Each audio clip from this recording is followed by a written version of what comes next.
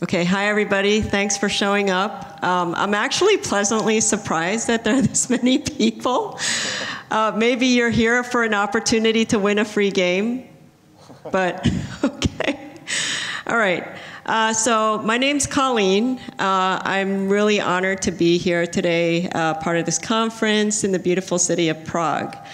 So given how late it is, and I hope that I can teach you something new today, so you go out of here with some new knowledge and maybe a free game. So before I go into this presentation, which is going to focus a lot on data and insights, I do need to set some context around our data philosophy at EA. I guess I forgot to say I work at EA. So we do take data privacy very seriously. Although for my team, having access to good quality player data is important, we do take privacy seriously, and so as part of that, we do allow every player to have the opportunity to opt out of sharing their telemetry data. Okay, so to go deeper on what my team does, we partner with the development team, with marketing, and the publishing teams at EA. And we generate insights to support live services, feature design, as well as business forecasting for EA Sports and competitive gaming. So let's start with some trivia, and I'll give you a chance to win a free copy of Madden, this delightful Hall of Fame edition. So we're going to do this now, and then to get you guys to stay and not just leave after the game, we're going to do the other one in the middle of the presentation. Okay. So does anybody know one of the top 3 NFL teams played at the season start? This season? Yes, this season. Top 3 teams? One of them. What do you mean by top? Yes. Oh, wait. Okay, you got to be fast. So one of the top 3 teams that were played in our game. Yep. Oh, in the game. I thought you meant real life. Oh, okay. Cancel. Okay. Okay. Yeah. All right, so can you pass this? All right, you'll get another chance to win a FIFA later in the presentation. All right. Sorry, I didn't ask that question well. Okay. Do you want to do it again? Do you? It's fine if you want to do it again. Okay. All right. Okay. So Falcons is out. Can somebody name one of the other teams that were played in the game? Patriots. Pittsburgh Steelers. Patriots? No. Steelers? Yes. Okay. All right. Okay, so they were the Falcons, Steelers, and Cowboys. I was kind of surprised Patriots weren't in there, but Yeah, that's true. Only the Patriots like the Patriots. right. I think people are just getting tired of them. Okay. All right. So what we're going to do is we're going to talk about, before we start geeking out on data and charts, we're going to talk about everybody's favorite topic, relationships. So, okay. And there are 3 stages in a relationship. Some people might say 4 and 5, but we'll just say 3 for the purpose of this presentation. And so I'm going to talk about the 3 stages which apply to both your personal relationships as well as the relationships we have with our players. So stage 1 is the initial attraction phase. You go to a party, maybe similar to the party tonight, and you see somebody, your eyes meet across the room, the music starts playing, and so maybe one of you will be courageous enough to go walk over and talk to the other person. And it could end up being a delightful conversation that lasts the whole evening, or it could be a record-scratching 10 seconds, who knows. So then, from there, if you're lucky, you enter into stage 2 of the relationship. We're talking about sweaty palms and that nervousness and yet excitement around dating. So this is the phase where you're going to get to know each other, and you're starting to ask the question whether, is this the right person for me? Not sure. So for those of you who are fortunate enough to live through the dating phase, you then enter that engagement and commitment phase. Sorry, this This is kind of cheesy, but I thought it was really cute. Which comes with mutual trust and commitment, and you've gotten past that awkward phase, and now you've developed a level of comfort where you're completing each other's sentences, and then this relationship becomes a part of your day-to-day life. So you're probably like, where are you going with this? So it's kind of analogous to our relationship with the players and the relationship that they have with our games. So if you think about that initial attraction phase, you remember, you saw or you heard about a game and you were so excited to go home and install it or put it into your console or PC.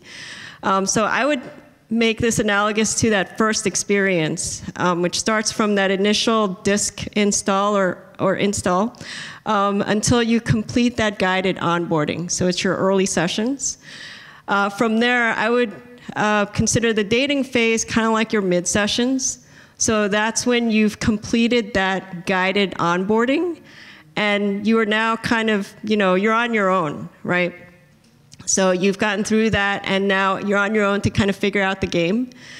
And then the commitment phase, that's the phase where you're now in the flow, you've gained mastery, and you're comfortable with the game. And then the game becomes part of your day-to-day. And so as game professionals, it's on us to provide a fun and quality experience for our players, because that's how we grow our player relationship and get them to continue to come back to play our game. So how do we think of quality time? And so usually we measure that in terms of game time, which we look at as game sessions. But the thing is, not all sessions are created equal. And in this case, we can't always assume that more is better, especially if we're talking about a lot of low-quality sessions. And so what we need to do is understand how session time is spent. So in EA Sports, every EA Sports game consists of a collection of game modes that encompass different ways to play. Oh, thank you. Okay. Almost like a collection of mini games. And so, I don't know, how many of you have played an EA Sports game? Oh, good. Okay. All right. So if you've played it, there's a whole bunch of game modes, and they're almost like games in themselves. There's some casual PvE modes, there's couch play, or you can have a more immersive experience where you live out your career as a professional player or coach on your favorite team, or just, PvP modes. And so for us, when we're thinking about how time is spent in an EA Sports title, game modes are a universal dimension for looking at that. Okay, here's the geeky stuff coming out. So one framework that we apply is called game mode affinity. And this is a way to segment players based on the relative time spent across game modes. So by doing this, we can classify people into soloists, duelists, and trios, depending on, are you focused on one mode, two mode, three modes or more? And, we can classify players based on this affinity, and then we'll have like a vocabulary for how we talk about our segments, and we can start formulating hypotheses based on the behavior patterns for these different segments. So at a micro level, we can use this game mode affinity framework to understand where the player is at in the relationship phase. So I'm going to use the next couple of examples to illustrate how game mode affinity works at a micro level. Okay, I love this photo. So you can see here Carl, he's a hardcore gamer. He used to play EA Sports in school with his friends. Like, they would just play it all the time. That was his favorite mode of procrastination. But you can see life has gotten busy for him. Now he's a new dad, and he's working, and he hasn't had a whole lot of time to play. And so one day, a friend of his gives him a copy of NHL. It's the latest NHL. and he finally gets some time to himself, although he's on baby duty. So gets some time to himself and decides to pick up decides to start playing NHL. He's overly confident because he used to play this all the time, but that was, more than 5 years ago. So he decides to jump right into PvP. He puts a disc in the tray, he plays, a couple of training sessions and decides to jump right into PvP, and guess what happened? He had a bad experience. He lost most of his matches, although he kept playing. And what you see here on the chart is the x-axis represents the day, like what day. So, day 1 is the first day he started playing, and day 2 is the second day. And then the y-axis represents the number of sessions. So the orange there is the training he did, and then the gold bars represent all the PvP modes. And so we classify him as a PvP soloist. But the problem is he went in too soon. So he tried to go too far too quickly. And in this sort of situation, what would be good to do is to be able to do these classifications in real time, in the early phase. And by knowing that he's new to the franchise, we could do some sort of recommendations in terms of like maybe recommending a more casual PvE experience or some more training. Oh. So this is our second person. Her name's Sam. She actually ended up going through all the stages. So Sam is new to Madden, and she eased into the experience. So P1 here is phase 1 of the relationship, which is onboarding. Phase 2 of the relationship, rather than jumping right into PvP, she actually started out with PvE, which is in brown, as well as some training, which is in orange. You can see here the green bar. She did try PvP once and realized, oh, I'm not ready for that yet, so she came back out. And so then the following year, when the next version of Madden came out, that's her phase 3. And so then she did have the confidence and the level of mastery to play more PvP, which is the green bar, the tall green bars here, combined with the red bars, which represent one of our deeper modes in Madden. So I would say this ended up being, a fairly healthy relationship for Sam. So previously we showed 2-player relationships, one that was short and not so sweet, and another that did mature into a longer-term relationship. And so the difference is in the quality of their initial experience. So what does Game Mode Affinity tell us about the quality of play? We did some research. So we did some basic exploratory analysis to determine what factors influence engagement. So first we ran some descriptive stats, which isn't shown here, to determine which segments had the highest retention and session days played. So we were able to see those modes that had the highest levels and the lowest levels of engagement. And then we wanted to go deeper to understand how the diversity of game modes impacts engagement. And so what we did find is that players tend to concentrate on 1 to 2 of their favorite modes, and that's about 41 and 39% of the population. So, but what we did see was that those who played a variety of modes do tend to retain longer, which seems obvious. And so, what we needed to do was we wanted to dive in to understand the pattern of play, right? So basically, did players start as specialists and then diversify over time, or is it the other way around? Okay, so this is a little bit of a crazy diagram. How many of you actually are familiar with this? The Sankey, the analysts. Okay, great. Okay, so this is a Sankey diagram, and this is used to determine the movement from point A to point B. So in this case, point A represents the early phase of the product cycle. for this group of players. And point B on the right represents the end of the product cycle for this particular group of players. So we knew that the participation in multiple modes is more engaging for our players. And so as I had said, we wanted to see like how this evolved over time.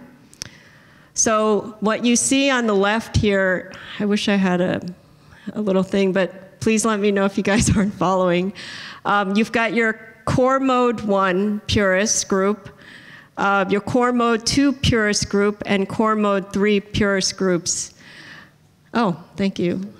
Oh, okay. Okay, here, here, and here. And sorry, I'm not able to share the mode names, so just use your imagination. Okay, so you've got these groups here, and then the Sankey diagram shows you like these folks started out in this affinity group here, core mode 1, 2, 3 purist, as well as dualists. So dualists are the ones who split their time between 2 different modes. And then you can start to trace their pattern. So you've got a large group here who stay. So they stick with that affinity towards the end of the cycle. They're pretty consistent. And then you have some movement, like you see some folks moving from core mode 2 into core mode 1. So there's some movement there. But you also see here a bunch of dualists and this thick green line moving into purist. So we were seeing a lot of movement. And let's see. So what we did here was then we wanted to see like was the movement greater from purist to dualists or dualist to purist? And the punchline is that the answer to that question is yes, purists. So players do specialize over time. And purists, as a percentage of the player base, increased by 24 percentage points from the beginning of their cycle to the end of their cycle.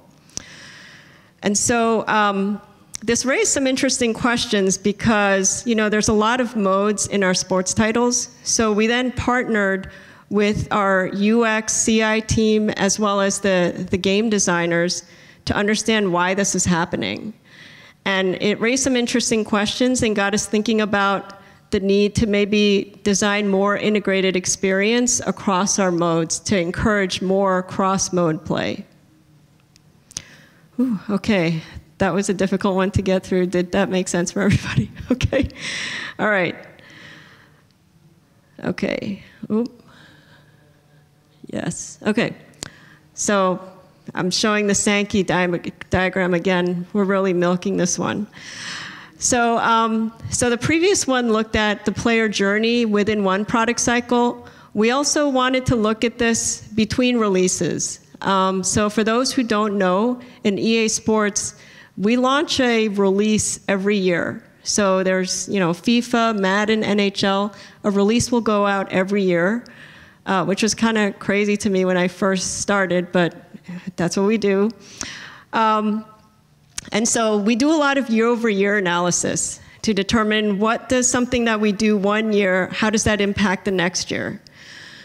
And so one way to use this is to try to figure out what happens with feature investment choices. So given the variety of modes, it's hard to invest in every mode every year. So some years we might invest more in a particular mode. And we can use this framework to determine how that choice impacts the shifts in preferences across modes. And sometimes, you know, there will be cannibalization theories that come up, right? And people want to know, oh, if we put more investment in this mode, is it going to cannibalize from another mode?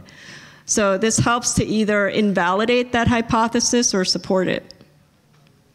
Okay. So here, for instance, we had a large investment into that mode in the blue area. And what we were able to see was that when we did that, there were a lot of folks who stayed in that mode. But we also saw that there was some movement out of the mode. And then some movement into the mode. And so overall, we're able to see the particular engagement shifts, and there's some numbers behind these as well. So if you wanted to see what is the net impact on that blue mode where we put all this investment in, you're able to see that. And you're also able to, invalidate or validate cannibalization theories, because you can see here exactly, wait a second, if we had a drop in one mode and an increase in another, is that coming from a shift from the dropped mode to the increased mode? So you're able to do all that. Also, by understanding where players are coming from, it allows you to know, for instance, if somebody came from mode A to mode B, it allows you to design future versions of mode B in a way based on the motivations of those coming from mode A. Okay. All right. So then, the breakup, where do players churn? How many of you have asked that question or been asked that question? I think almost everybody. Okay, because that does happen. So we can use game mode affinity to see where players are churning. We don't know why. That, if you want to know why, that's where research like UX and consumer insights comes in. But we can use this to see where it's happening. So these are some frequency charts that we ran, and the different colors represent the different modes. So if we look at the top left here, okay, so the top left here, this is the game mode affinity aligned to this mode in this weird melon color. And so what this shows is the x-axis is the session day sequence. So this is your first session, your second session, your third session, and so forth. And then the y-axis represents the frequency of a given mode played within that session sequence. And so what you can see here is for this particular mode affinity cluster, in their first sequence, they played a lot of this mode in light purple, 50%, which is onboarding. And then 20% of the time was spent in this melon mode. And so by their fifth session in the sequence, they were spending 70% of their time. So this helps you understand for this cluster of players, where did they come from? What did their early experience look like? And then in terms of churn, we're looking for the black areas, right? So you could see here, there's a little bit of churn happening in their 9th session. So we could probably conclude that this mode isn't associated with churn. Same thing with this mode here. This is fairly healthy. There's a small sliver of black here, but not a lot of churn happening. Okay, so now it gets interesting. So if you look at the bottom right, you see here that, you see here that there's a little bit of early churn detected. So those players falling into this mode affinity cluster, that's something we need to look at. There's definitely something happening here with those playing like this mode in deep purple, and the light blue. There's early churn happening in the 3rd session. So this doesn't necessarily imply that this is a bad mode and causing churn, but it is a data point for us to dig into deeper with research. Okay. All right, so those were the hardest topics. Okay, wait, I need a wine. Sorry. Okay. So, we can look at player data to see what they're doing in the game, but we don't know why, right? You can't figure out the why with player data alone. And so in order to get a really good picture and better insights, we need to match the what with the why. Okay. Oh, sorry, I guess my slides aren't following me. Okay. All right, so I'm going to talk about an example that we did with competitive gaming. And we wanted to know where the players are spending time in the game, and we wanted to be able to segment our players into different degrees of competitiveness. But rather than just drawing arbitrary lines on where we define somebody as competitive with our behavioral data, we wanted to use survey data. So allow our players to self-select in the survey data in terms of where they fall on that competitiveness spectrum. And then, let's see. So this is the methodology. We started with survey questions, asking them about different motivations around competitiveness, and allowed the survey takers to classify themselves into the different competitiveness tiers. What we then did, and this is the cool part, is we used that as the baseline for our model, and then joined that with our in-game telemetry so that we can then classify all our players into the right competitiveness bucket. Okay. And so that allowed us to come up with these 4 segments. We've got our non-competitives, our casual competitives, our dedicated competitives, and professionals. And so what's cool about this is, we can use this segmentation funnel to determine how our features and events impact shifts along this funnel. For instance, we can see if, is this feature well received by our professionals? Maybe a feature that works for professionals doesn't work for our casual competitives. So we can look at that. So it allows us to have a better idea of what to develop and how that resonates with these different segments. Okay, so we do know that, so this is the summary so far. So the patterns can tell us about the evolution of the player relationship. It's helpful for design. We can use it to understand churn points, and it's powerful to combine the what and the why. Okay, so it's time for the second sports trivia, and I'm gonna ask this properly. Okay, so does anybody play the Journey in FIFA?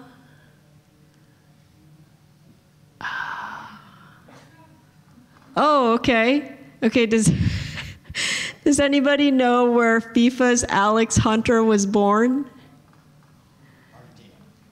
No, I'll give you a hint. If you get the right country, you'll get it. No, it's somewhere in Europe. Sweden. Wait, what'd you say? Sweden. No. No. Yes, who said that? Okay. Like 5 minutes ago. Okay. Oh, you said England? Oh, I'm sorry. I didn't hear that. You said Sweden, I said. Oh, you said England? Okay. All right, here you go. But I'll trade Okay. All right, so it's in Clapham, England. Okay. All right. Okay, so this is the home stretch.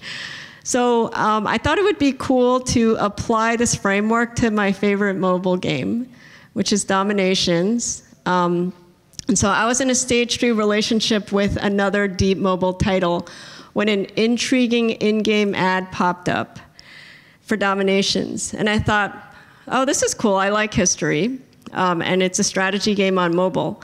And so I installed the game, and the initial fare lasted about 3 days. I was trying to split my time between both games, but it was just getting impossible. Sometimes I was feeling guilted by pop-ups on my other game, but I eventually just moved over to Dominations, and that was it. So when we think about a mobile title, game mode doesn't really work because you don't have different game modes in a mobile title, but you do have a lot of features. And so how many of you have played Dominations? Okay, all right. Well, you guys should play because I love it. It's like a strategy game on mobile. You could just pick it up. It is a deep and immersive strategy experience where you can gather resources, defend your nation, and conquer other nations to advance your civilization. And so there are a ton of features here. I probably didn't get all of them, but this is what we're going to use for the feature affinity framework. And so this is kind of my evolution in the relationship with dominations. In phase 1, it was basically the game onboarding. It was really good guided onboarding. This little guy just like kind of, took me around the whole thing. And so my feature affinity in this phase would show a diversity of features. And that's good because I got exposure to the core loop and eventually moved me over to phase 2. So now we're in phase 2. So here, basically, I got out of the tutorial and I was out on my own. But I had a fear of being attacked and losing all my stuff. So, I bought a peace treaty, which kind of shields you from that, and spent a whole lot of time just strengthening my fortifications. And so my feature affinity would show a lot of time spent here, fortifications upgrade, resource gathering, as well as battles. But if you looked at this in combination with my win-loss rate and my coin balance, my currency balance, you would see that I was losing. I had a low earn rate. I hit a paywall pretty quickly, and I was about to churn. But, I thought this game was really cool, so I went on the forums and did some research and discovered that actually it's better to build up your offense. So at that point, I shifted, and I started focusing on building up my army. And so my feature affinity would show that I'm spending most of my time upgrading my army, resource gathering, and spending time in battles. And so, if you looked at my metrics, you would see my battle win rates increasing and my earn rate increasing as well. And so that got me back in the game. So now stage 3 of the relationship was interesting because as you start to progress, more and more features start to open up. And so at this point, it was interesting for me as a gamer because I'm in analytics, I started thinking about my motivations. And so the way that the features are laid out, there's 3 types of motivations I was seeing. So one was around reward seeking. And that's where I fell into because I found I was doing all the objectives, the challenges, the live events because I just wanted more stuff. And then there's a second grouping around social affiliation. So these are the folks who are participating in things like leagues and world wars and embassies. So world wars, it's kind of like Risk.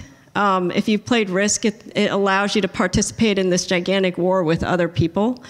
And embassy allows you to build coalitions to help in that. That wasn't for me. And then the third motivation is around steady advancement. So these folks, they're about leveling up. When you participate in a battle, you have a choice between battling for stars or for resources. Stars is what allows you to level up. That wasn't me either. And then advancing civilization. That's also part of your steady advancer. They would save up their coins to advance to the next civilization. I wasn't doing that either because I wanted to use my coins to boost my army. So the result for me was that I had high engagement during live events, and then it would wane in between. So here, what you might think about doing is knowing that this is my motivation based on my affinity behavior, put something in between the live events to keep me engaged that appeals to my reward-seeking motivation. Okay, so, and this is the final wrap-up. Know where you are in your relationship. Use this affinity framework or whatever else you have to understand where players are spending time and what that quality time looks like.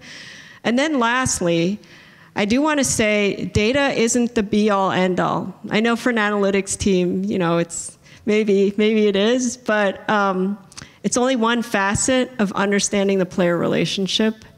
And good intuition, good design, as well as making sure you understand and listen to the voice of the player. Those are all the data points you need to put together to really build that healthy relationship. All right, we're done. Okay. Any questions? Yep. There's a lot of different ways of playing the game, all these game modes. Do you feel like adding all these game modes increased your audience, or did it split your audience too much so that you experienced churn in certain modes of game? That's a tough question. Yeah, so in some cases we did see some splitting, right? So like there was, there's your group who loves to play your core modes that are pretty deep. And then, you have another group that's more casual, playing your PvE type modes. I do think there is a realization that we should, rather than just continue to add new modes, we should think about how all the modes work together. So I can't say whether, the addition of new modes led to people leaving, but what does happen is when, you don't focus on making parts of your mode better, people will leave, right? Especially if you don't innovate in your modes. Okay. Yep. Colleen, can you talk about a time that the data led you to a wrong conclusion, how you recognized that, and what you did to fix it? Wow. Sorry. That's some more wine.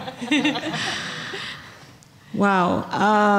How a data led to the wrong conclusion. Can I come back to that one? Yeah, totally. Okay.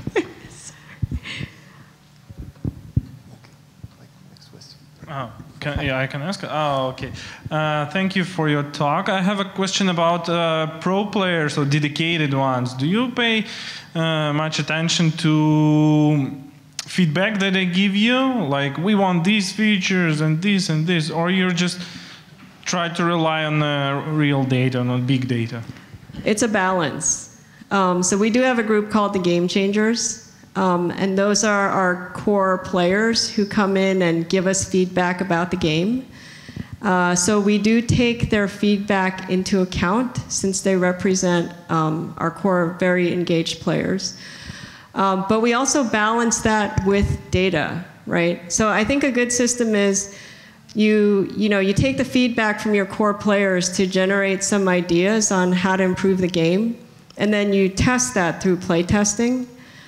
And then, once your features launch, then that's where you use the power of big data and analytics to validate the hypothesis around those features. Okay, I get it. Thanks. Is there any other questions? I know, I'm still thinking about that. Okay. Okay. With games on an annual release cycle, how do you deal with the fact that it would take a long time for you to act on the data? Do you do a lot of mid-cycle changes? I wouldn't think so.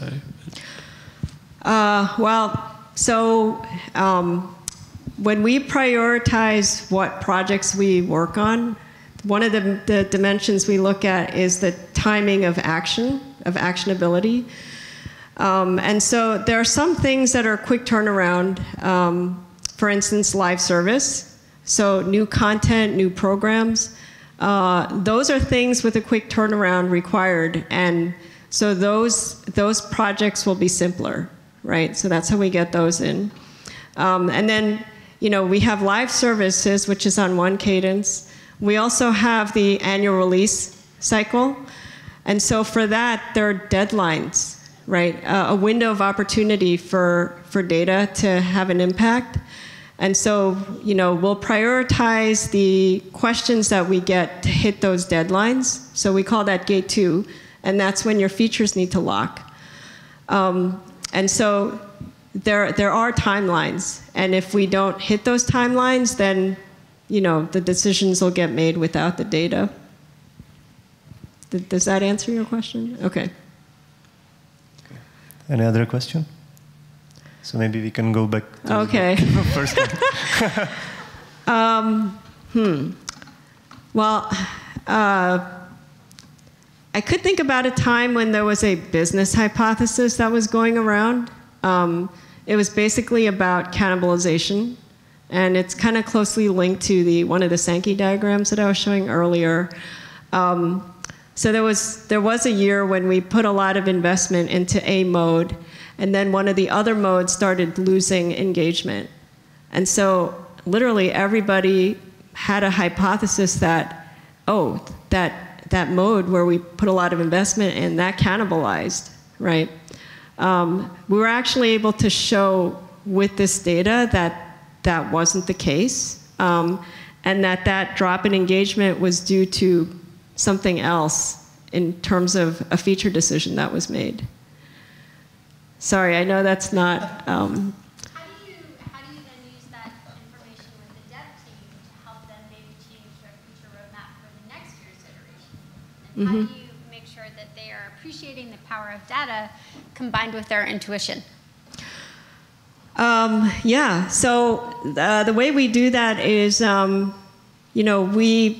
we hold their hand through that process. So, we get the hypothesis together. We, got this data together. And then you pretty much, it's all about socializing. And so we socialize that all the way from like the designer all the way up to the EP and the GMs of the studio. And then from there, it kind of lays a foundation and trust for us to work with our partners in the studio to, like think twice before jumping to the wrong conclusions. Yep.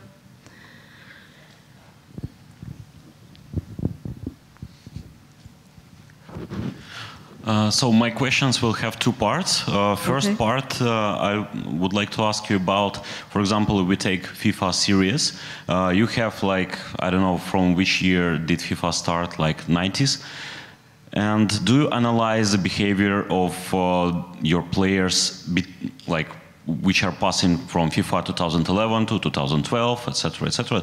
Do you have such traction, and do you analyze them because you show within one product life cycle? But do you analyze the guys who are with you for 5 iterations or so? Yes, we do. It's interesting because in that way we find that there are players who've been with us for 5+ years, right? And the reason why we do that is because those players are coming into your game with a different point of view than those players who are coming in brand new to that cycle. So we're in FIFA 19 now. Somebody who's coming into FIFA 19 for the first time has a much different perspective than somebody who's been playing since 09. Wow, that's a long time. Maybe FIFA 12. Yep. And do you see backwards traction? For example, they come to FIFA 19 and then they get back to 18 and stay there. Yeah, so sometimes we do see that. And that's because, we still have people probably playing on 17. The games are still out there. And so, so people will still do that. Yep. And one more question. So you have much wider portfolio of the games, even within EA Sports, like Madden, NHL, NBA, etc., etc. So do you track this? Like, do you do this portfolio management analytics and see how they rotate from game to game? Yes, we do that. So, there's a lot of affinity between the games. There's also affinity between sports titles and titles outside of sports. So for instance, Madden is a strategy game. And so we may see some affinity between Madden and another title in EA that has a strategy element to it. And on top of that, do you have any kind of strategy of movement of players from one title to another inside your own like shop or whatever? I don't know if I could talk about that. Sorry. Yes, they do. No, I don't. I'm not saying that. I just can't talk about it. Like a splash screen, like a big one. Yep. Uh-huh. How much direct, oh, sorry. How much direct access do your developers, your creative team have to the data that you're actually collecting? Does it all go through you guys, or do you have ways where they can actually go in directly and start looking at some of the behaviors that they're interested in? Oh, yeah. So they definitely have access to dashboards, and some of those dashboards are pretty detailed. So metrics by segments and things like that. We don't have a whole lot of people outside of analytics who dive into the same type of data that we do, but there are folks who will dive into other areas like live service operations, right? To look at things like, you know, crash rates and desyncs and things like that. So those folks will have direct access.